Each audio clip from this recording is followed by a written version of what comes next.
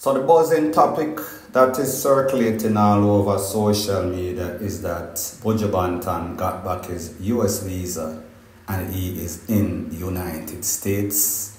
There is video evidence. Now when this happened, people are saying, but it seems as if Buju-Banton defy gravity. He is beating the odds. He must be snitching. There must be some sorts of stipulation when he got released that, listen, if you give up this person or that person, you can get back the visa. Well, people, here are the facts. Buju-Banton actually took it to trial, did not plea. Buju-Banton got his time. He did the maximum time that he could do under the law with any sorts of good time. He was deported back to Jamaica, not voluntarily deported back to Jamaica. So people have said to themselves, then hold on a minute. People living in America for a couple of decades, them get charged with drugs, them get deported, never to see United States again.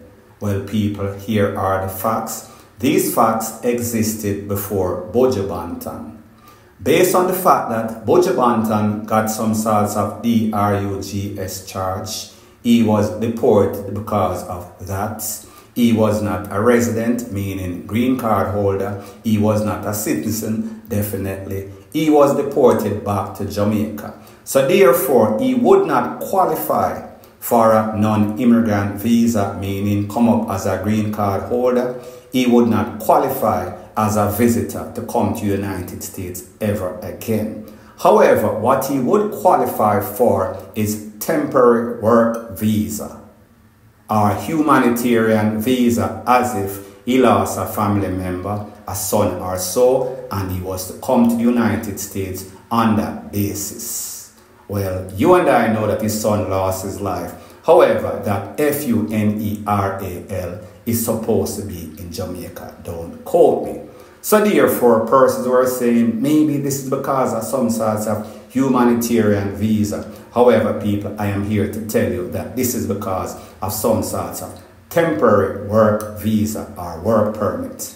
Now, this law has been in place for a very long time. And what this temporary work visa means is that you cannot be the average. That means you can't leave from Jamaica and come to America after some sorts of drug conviction to work in some sorts of hotel sector. You cannot come and just do the average work as in a teacher. What this means, or why Buju-Banton qualifies, is because he is an artist. So therefore, there's a special thing in the law that says, well, there is no other Buju-Banton, there is no other artist like Buju-Banton that can go to America if he's needed to do some sorts of project, be it music. So therefore, they did not change the law to facilitate Buju-Banton. The law has always been in place. So therefore, the expert will tell you that yes, under the criteria, Buju-Banton would qualify for some sorts of temporary work permit, not a permanent green card, no sorts of visitor, no sorts of non-immigrant visa. Now there's a saying in Jamaica that goes something like this: donkey says the world is not level.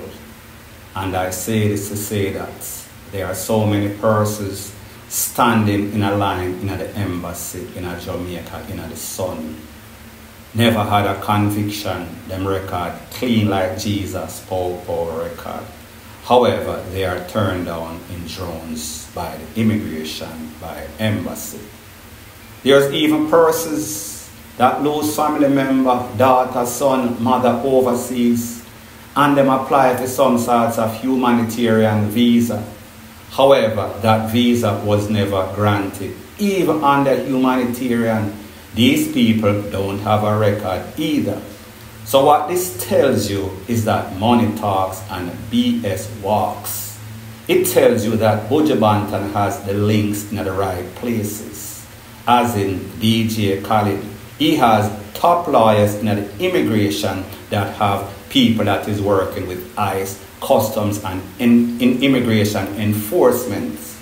So therefore, they are the decision makers. So therefore, DJ Khaled or whatever links Buju-Banton has is linking with the links of link, meaning decision makers in the immigration. And you've heard me say on several occasions that sometimes it is better to be lucky than good. Well, people, let's remix this. Sometimes it is better to be rich than poor, famous, and have power. That power and fame always works in your favor, especially if you have friends in high places. Money and power, it helps you to defy gravity.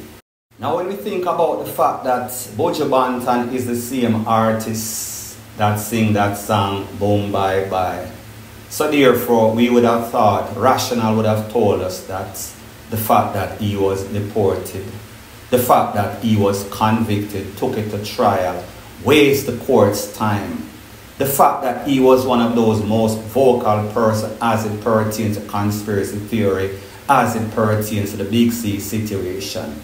You would have thought that the odds would have run against him. He would be the last person. So therefore people have said, no man, it seems as if Buju has to be some sort of informant. Buju have to give up some people. But the truth and the fact is that there is no sort of evidence to substantiate those snitching claims. Buju took it to trial and he lost. Buju got deported, he was back in Jamaica. It has been 15 years since he's been free, walking the surface in America.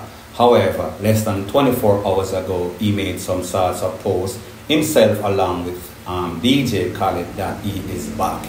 He is back in the system like Shatter. The Shatter is back. So like I said before, money talks and BS walks. The average person does not get this sort of chance. But the average person is not Buju-Banton. The average person would not qualify under the stipulation, special circumstance, temporary work for persons that are famous, persons that are separate from the average person. So therefore, if you have some sorts of project, meaning some sorts of album, as in a DJ Khaled.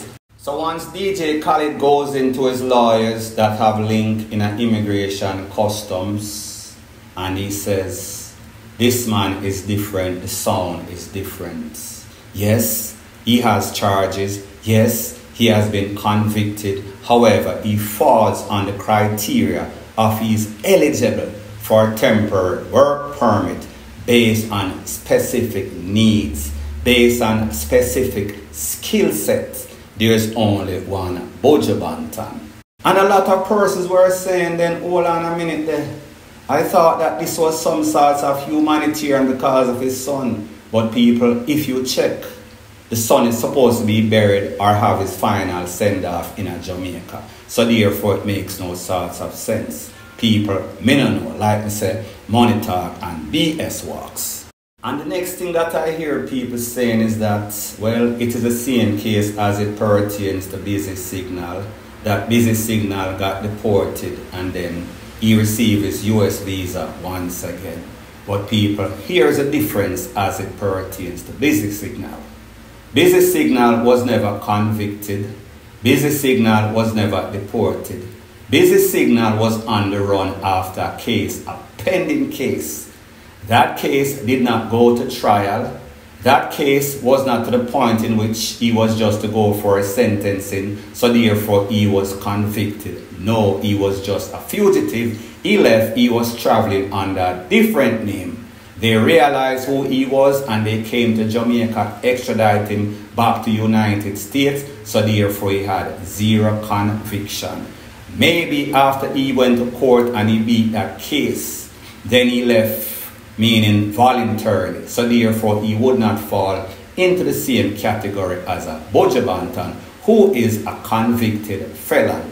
And again, there's only one Busy Signal, special circumstance for temporary work permit. So therefore people, like I said, you're going to hear all sorts of conspiracy theory. However, what Buju-Banton can no longer do is talk about the system, because the system always has some sorts of loophole for the rich and famous, such as himself. Such is the case in this case, point blank and period. So anyways, people, thanks once again for checking out my video. If you appreciate videos like these, please show your appreciation by liking, commenting, sharing, and subscribing to my channel. That is how YouTube promotes videos like these to like-minded, sensible persons like yourself. And last but not least, please subscribe to my next channel. It is called Jamaica Dancehall Source. I'll be pinning the link to that channel in the description of this video. Bless up.